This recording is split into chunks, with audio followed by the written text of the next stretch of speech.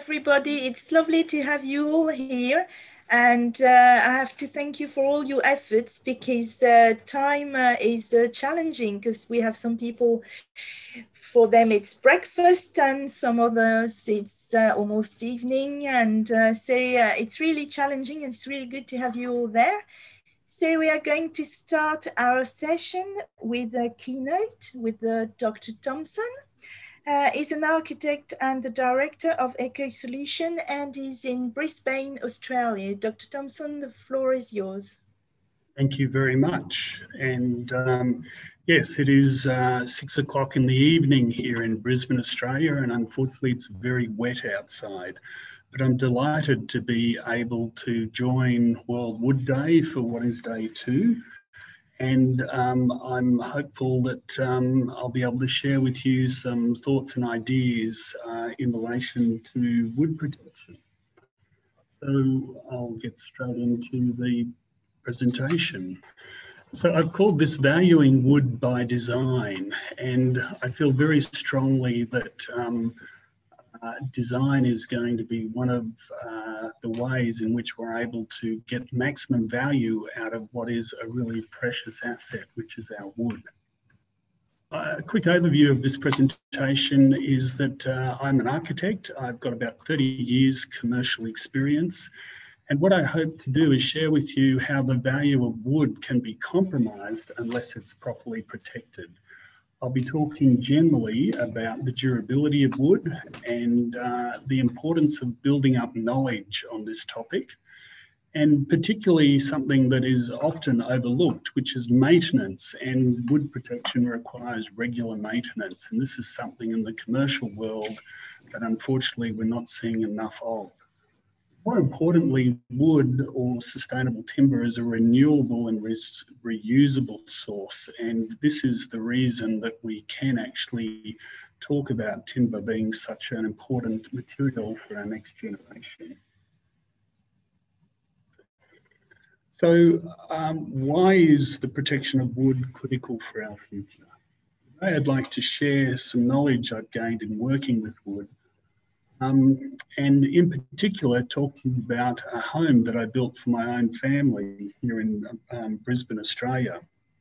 And I wish to reinforce why the building of a timber home provided a huge insight to me as an architect into the benefits of not just working with a natural material, but understanding a whole lot of durability and protection issues related to wood. Now, when you are designing your own home, you take great care in getting the best value for your money.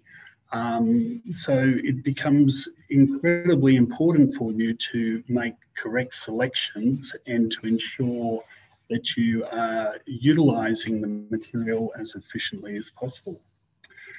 So my own home, which is now some 20 years old, and in fact, I'm no longer the owner of this home, I'm proud to say actually gained me 3 architectural awards in its day. I'm proud to say that from the point of view that it won an award for sustainability. It won a local or a regional architectural award. But more importantly, it also won an award which was chosen by, not by peers as other architects, but by people as an important approach in terms of the efficient use of materials. Now, when you're using one predominant material for your project, it provides you with a lot of opportunity. And this next slide is my house laid out in a factory here in Brisbane. So one of the unique things about this particular project was it was largely hybrid prefabricated. And one of the benefits in prefabricating off-site is it provides you with the opportunity to protect and use timber and wood in a way that you can solve a lot of the problems that you have on site out in the weather by working off-site. This is the house under construction, and as you can see, we largely panelised what is marine plywood or basically it's an engineered timber house made predominantly out of LVL and marine plywood. So we were able to largely make up panels in the factory and then bring the timber in panels to the site and erect it. And the benefit of this approach was that we were able to very rapidly assemble the building on site. This was much quicker than the traditional building approach at the time. And by using some lifting equipment and a small number of men, we were able to erect the building. And the great thing about this process was that most of the timber finishes were in place at the time that the house was erected. So the engineered timber as a living environment is a fantastic environment to live in. We use the natural effect of timber in terms of plywood and in this case it's largely hoop pine and local timber, and we were able to create an environment that's really warm, has a natural feeling to it, and was a very comfortable place to live.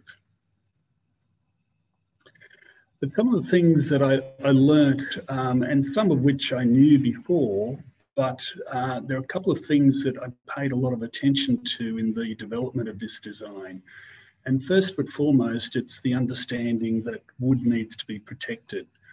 The structure of the house needs to be protected. And as you can see by this little slide, you'll see that the floor joists and the floors were all totally protected by the weather.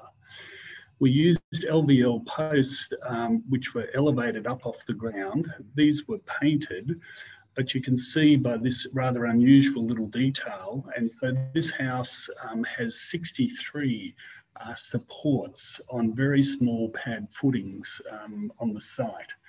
One of the reasons for adopting this approach was to ensure that we kept the timber dry, and we were able to elevate the building above termite attack, because in my particular area, termites are a massive problem. So we're able to not only move the timber away from termite attack, but by using metal stirrups and a very simple footing system, this house was able to be largely placed on site, and the footings were placed after the building was propped up on site. Again, a very unusual way to build in this part of the world, but a very successful way to ensure that you get the maximum value and durability for your design. Now, one of the learnings one has over time is that the ideal that you want at the time you design and the reality 20 years later can be quite two different things. You see from these two photos, the left is an early photo and the right is a photo taken only last year. And the current owner has decided that the clear stain timber finishes that we were using were not as durable or not as easy to maintain as is local acrylic water-based paint. So the whole house has actually been painted predominantly to ensure that its durability and its protection is quite easy to maintain and is quite costly, because there are considerably greater costs in keeping clear finished timber treatments and stains than what there is with normal acrylic paint. Now, some people get very upset when they see that timber buildings are painted different ways, but in actual fact, the learning for me as the original architect is that it's important that one recognises the life cycle of the timber and the materials that you're working with, because it's by understanding this at the design stage and then thinking forward 20, 50 years, the true value of the material is fully realised. So as a commercial architect over many years, I've come to realise that maintenance of timber, maintenance of wood, has to be one of the primary things that needs to be addressed at the time of design. And I regret to say that in many projects that that happen here and no doubt around the world, we don't pay enough attention to the protection and maintenance of our buildings until it's too late. So wood is an amazing material. It's important that we protect it for the next generation. And the other challenge that wood has at the moment is a number of environmental challenges. So it's important when one's thinking about the durability and the maintenance of wood, that one thinks about the next generation and looks at ways that we can get maximum value from such a material. So the reason I used timber 20 years ago in my own home was I believed it was the truly sustainable material. But what I've come to learn since is that it's very important that you get all the details correct and that you understand many aspects of the wood or the timber that you're working with, because there are many traps in the marketplace whereby you may be using something that turns out to be illegal or is not from the location that you thought it should have come from. And I say again, one of the key messages of this presentation is to make sure that detailing is one of the key things to ensuring wood durability, and understanding the protection methods that are available and also that are appropriate at your location. These become critically important things to be aware of. But wood is an amazing material. It can be recycled and reused, and to get maximum value from it, we need to be recycling and reusing almost every bit of wood in the marketplace at the moment, because it's a precious resource and it's one that we need to protect. Interestingly, from an environmental point of view, it is a carbon sink. So it goes some way to assisting some of the climate change and environmental issues that are a bigger issue for our planet. It's 100% biodegradable, and it can have a positive effect on your physical and mental health. So there are 7 good reasons why timber should be at the forefront of your selection when you are considering not only a home for yourself, but also a working environment. Now, one of the current challenges that the world is having with the changing climate is that we are witnessing the destruction of many of our forests, either through deforestation or, as is the case in Australia here last year, we had these amazing catastrophic bushfires. And of course, these are horrible events, and events that I regret to say are happening all around the world. So this is putting even additional pressure on the use of timber and wood as a viable material for the future.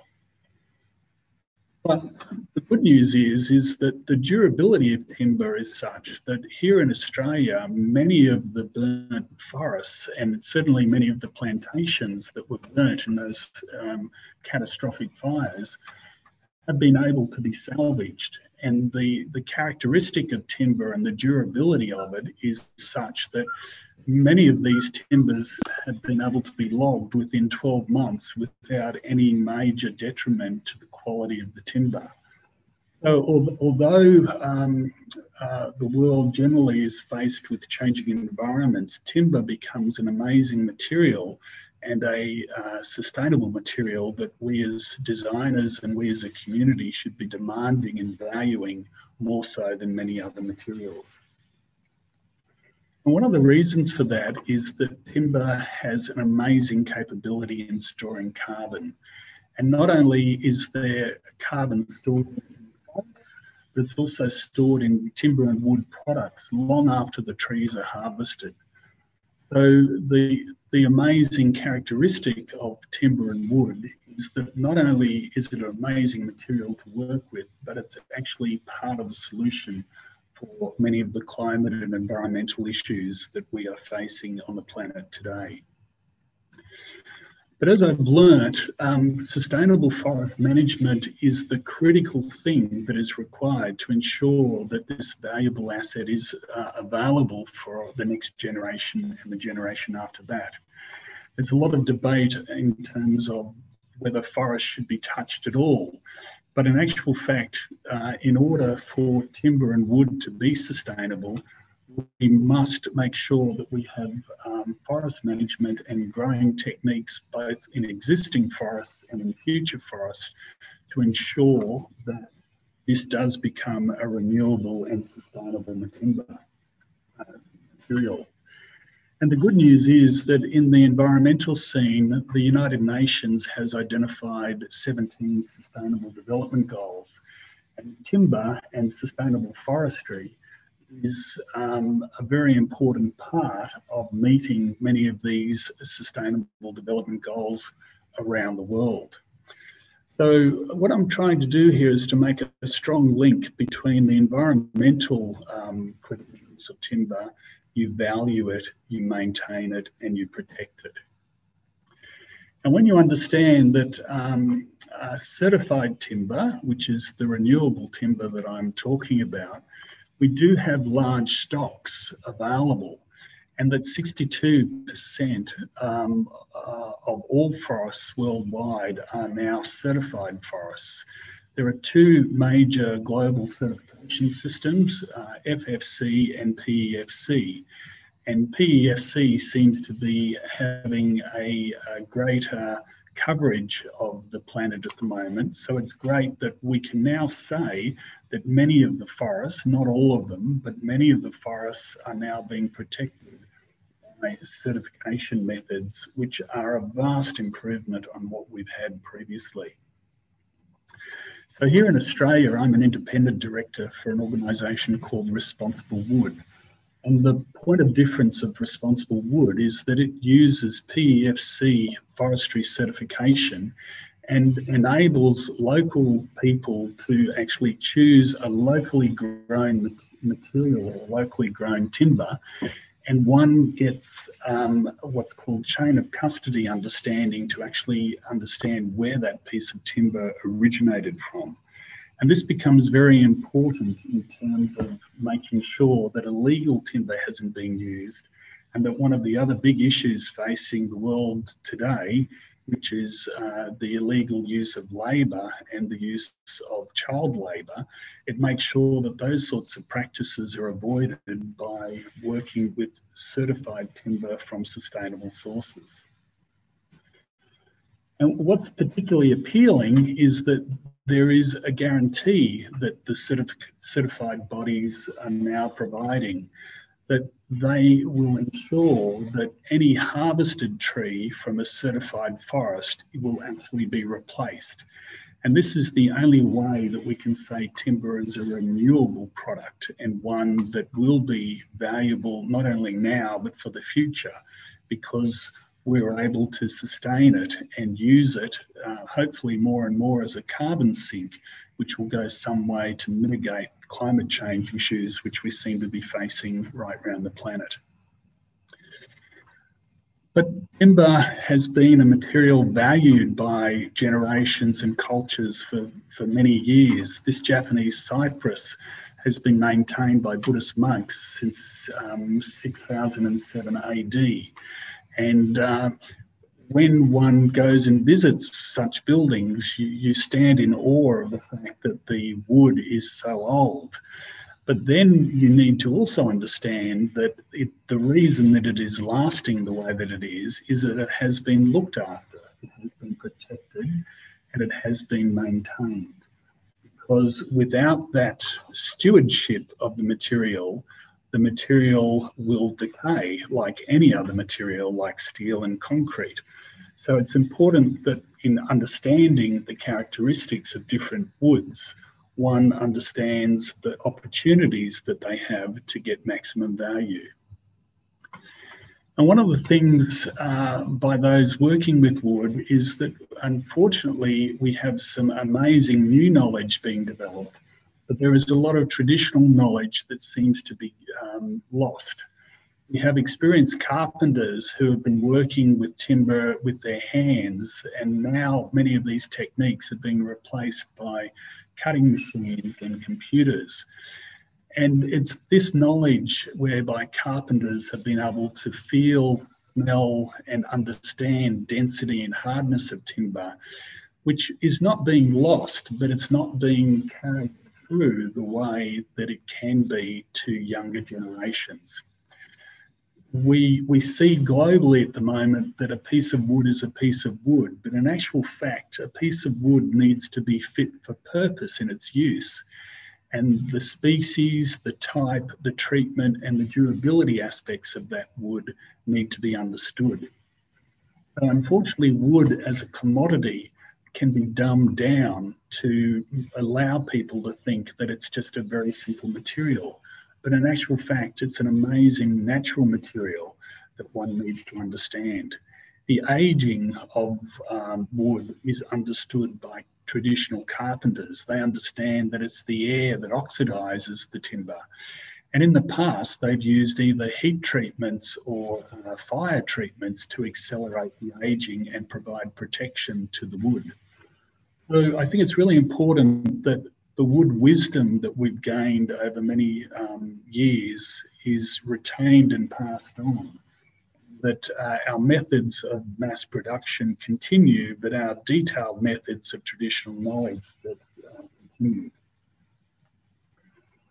So the unfortunate side of wood, depending on how you look at it, is that it, like all good things in life, will be attacked. And nature will be primarily one of the things that will attack.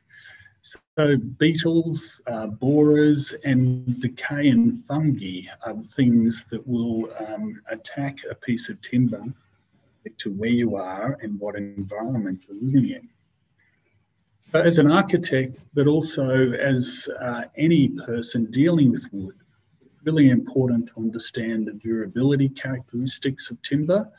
And over the years, we don't tend to talk about species of timber or wood in the way that we used to. We're now being trained to think about durability characteristics and classifications of wood. So the good news is that this is helping us to get guaranteed life out of wood and timber. The bad news is that it's weakening some of this traditional knowledge and wisdom that has been built up with timber and wood over hundreds of years. So as a young architect, not that I am these days, but young architects that I talk to are now being trained in hazard categories and given an enormous amount of information in terms of not only the type of timber they need to use, but the different treatments, preservatives, and hazards that are appropriate to use the wood in. So one of the things that younger people don't seem to understand these days in the way that perhaps traditional craftsmen have in the past is that wood species, different species need to be treated different ways, and one needs to understand the timber and the science of the timber to understand the best treatment method to give it natural durability. So we're fortunate now that the timber industry and the construction industries have an enormous amount of information out there, which is provided to help the consumer and help people working with wood better understand these things. These are the other natural elements of our environment that are direct, that cause direct harm to wood. As I said, in my part of the world, termites are the major problems that we have. And any wood literally left on the ground can be expected to be attacked by termites unless it is treated a particular way. And it's not just insects and bugs, it's also other parts of nature, whether it be fungi or algae or other chemicals that will go some way to attack timber and to affect its durability and its ability to serve the task at hand. But as I said, the good news is that we have developed in the modern world many protective methods and oils, And oil has been a traditional material used to protect timber. And you can see from this slide the difference between a well-oiled deck and a natural deck. And the oil is something that is absorbed into the timber and becomes has a chemical reaction to the timber to help give it stronger protection.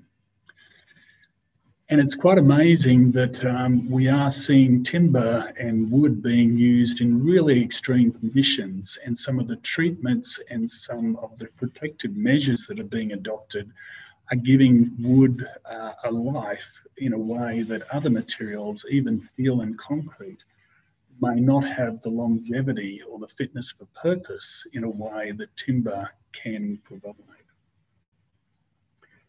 The preservative types that one needs to understand can also have their own environmental issues.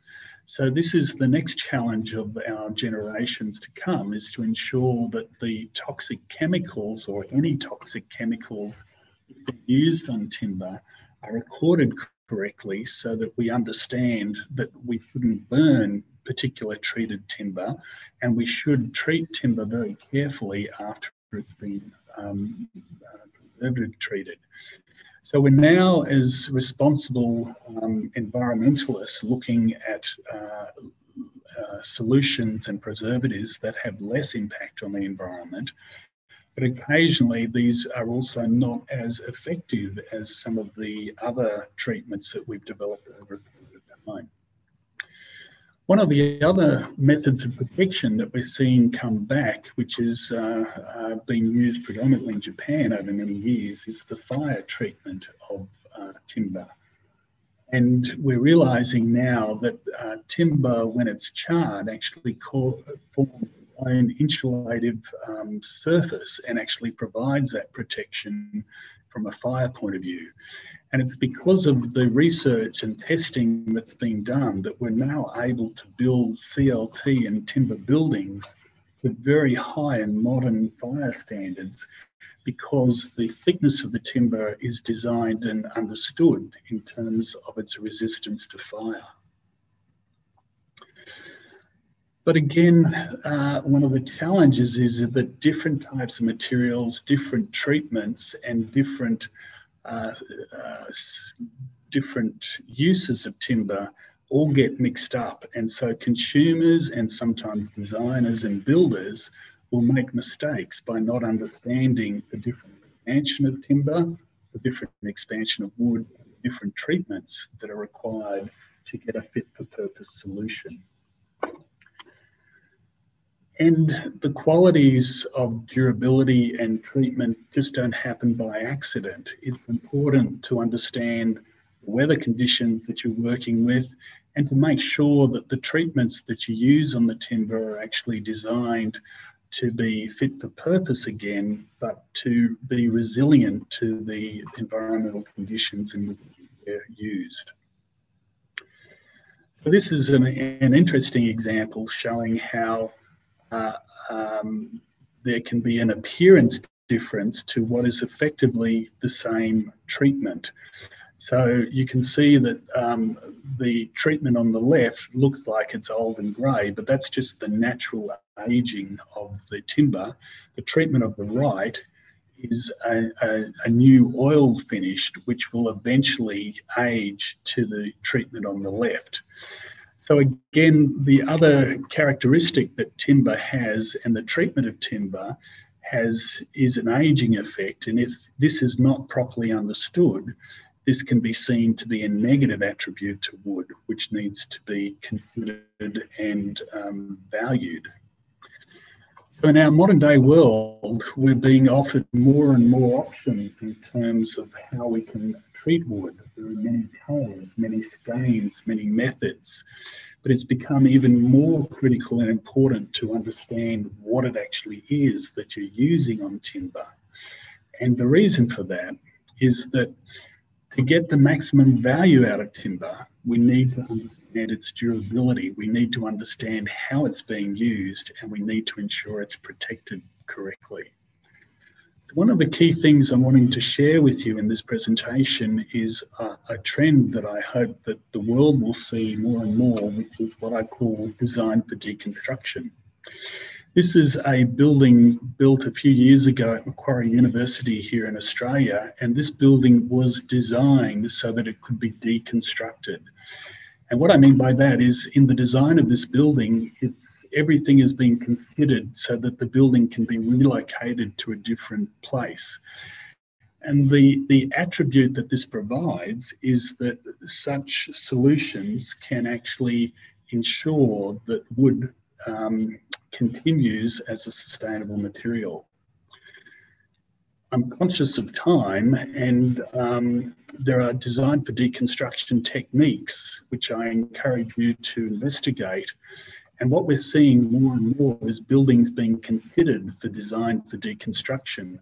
They can look like modern buildings, but the way they're put together are very important to understand so that they can actually be deconstructed and be reused either in their current form or recycled in different ways.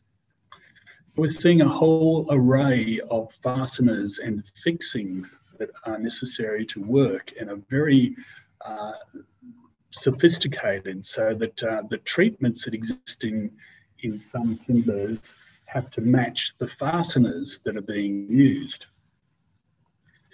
And when one really understands what's possible, the fasteners and the fixings can become part of the design of the solution. And I just grabbed this little quote from the US president: "The devil is in the detail, and it makes a great deal of difference, that detail." So unless the timber and the wood is detailed correctly, the durability and life and appearance of such things change.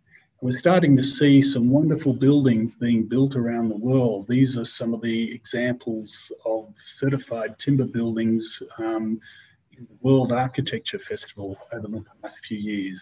This building in particular, you can see, is designed to fit into its landscape and will eventually take the natural tones and colours of the landscape. So design has been the thing that adds value to this particular solution. Another project which was a winner in the World Architecture Festival is a community centre.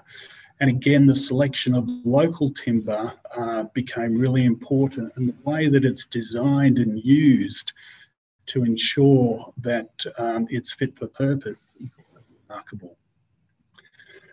I'm going to leave you with the idea, hopefully, that the future of design is cities of wood, and that durable wood is what we need to be focusing on. The treatments and protection of wood is the real opportunity for our future generations. In addition to this, we're starting to realise that wood has other benefits, better known as a biophilic effect. And we're starting to see that by surrounding ourselves with natural materials like wood, we're actually improving our well-being and reducing blood pressure and stress on ourselves. So I'd like to finish up and share with you a particularly good book that's been released recently called Tomorrow's Timber. And I would really recommend this as an excellent publication that talks about many of the aspects of timber use. So to finish up, I'd like to leave you with the following take-home concepts: that wood needs to be protected to get its optimum value, and that if wood is designed correctly, it can be durable and can last for hundreds, if not thousands of years. There's an amazing amount of industry assistance from timber and construction industries specialising in wood and timber.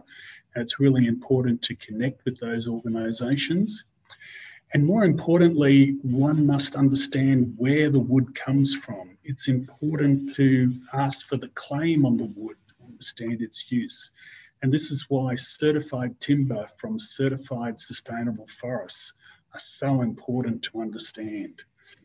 So in the future, we need to make wood more sustainable and more renewable by design. And I hope this presentation, albeit very general, has inspired you to look at wood in a different way, and to every time you see wood being used, you might think about the complexity of the durability, the treatments, and the love often that goes into it to develop wonderful environments. I might finish up there, understanding that I think that's right on time, and see if there are any questions that may have arisen during this presentation. I don't apologise that it's been a very general presentation, but hopefully important for people to understand these key points that I'm hoping to share with you. Thank you. Thank you very much, Dr. Thomson, for this really, really inspiring presentation.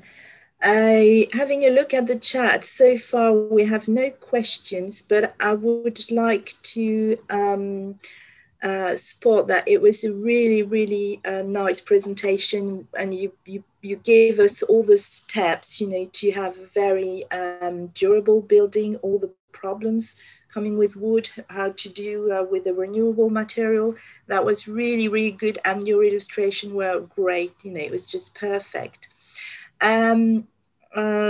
So because we're gonna run out of time, I'm not asking myself a question. Oh, there's a question. Our IUFRO traditional houses use a mortise and tenon method of putting the houses together. There are no nails whatsoever. So I suppose that can be also a solution for deconstructing easily. It's interesting that modern day architecture is looking back at some of these mortise and tenon connections, and with the advent of CNC machines and computer cutting, we're able to deliver some of these connections in a way that it probably wasn't economical a number of years ago. So I think it's really exciting in the building and design industries to see that we need to look back sometimes in order to look forward, see the potential and the possibilities using wood. But design must take into account this durability issue and this protection issue, because I think young players can make a lot of mistakes, and the value of timber, unless it's understood and put together properly, loses its importance. And unfortunately, the general public might think that it's not the valuable material that I believe it is, and it should be for the future. Well, thank you very much. So we've got a comment from Dr. Digley saying it's an excellent presentation, and is also underlying that solar light with UV is also important, but that is also a problem of maintenance in some ways. So I think we're going to stop here. I suggest that people can contact you directly if they have other questions. Please do. Thank you very much for this, again, very inspiring presentation, Dr. Thomson. Thank you very much.